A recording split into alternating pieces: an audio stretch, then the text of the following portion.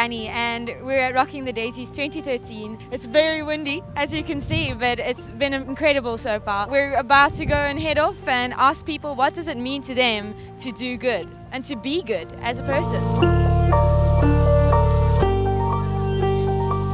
So what does it mean to you to be good?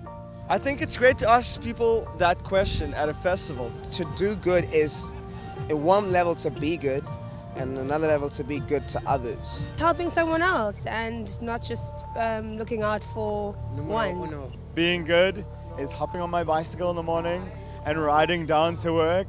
I think every interaction you have, whether it's on a business level or on any small level, filling up your car, bring joy to that. Just go, hey, how are you doing? How's your day? What does it mean to you to be good? Good is a very broad word. I take the top off when I'm brushing my teeth. And I think that it's important to be good to the environment, to be good to other people.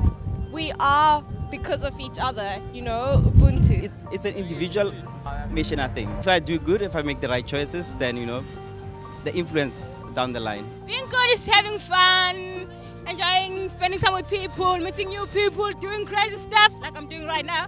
Yeah. How do you guys personally do that in your own lives? How do you spread good? We recycle. I don't know if that's much of a charity. I love working with young people. We're trying to understand where we can make a difference from where we stand in life. Buy as much like local organic produce. Just walk around smiling and being friendly to people and hoping they'll be friendly back.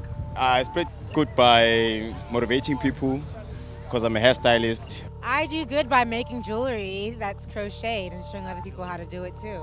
Over time you meet really good people who do great things. And because I know I'm not the kind of guy to get my hands dirty and plant a tree, for example, I'll connect with people who do that, and then I'll give support however I can. Make sure you're always connecting with others in a way that makes you feel good to yourself and you know that it makes other people feel good. So it's about knowing your corner and making that cool. I don't volunteer, I don't have a cause. I actually don't have a charity that I support, and I should probably start doing that. Choose an NGO that you're close to. Choose something that's down the road. Choose something where you have friends who are involved so that you know that you'll have a sustainable engagement with that. So if you're not good to someone, they're not going to be good to you, and you're not going to be a good person. How can people connect to you? Well, I mean, my name is just Mutal Muleko. They can find me Twitter, Facebook. For me, if people want to spread more good, I would send them online. Probably not to a website, but to a telephone directory where they could phone their families and organize a family dinner. 101day.co.za. Greenpop plants trees, we plant trees. If you'd like to check out my jewelry, come to I Love My Laundry on Buitengracht in Cape Town. Follow us on Facebook, Sustainable Brothers. The school is called Ottery Children's School. Yeah. We are at wwf.org.za.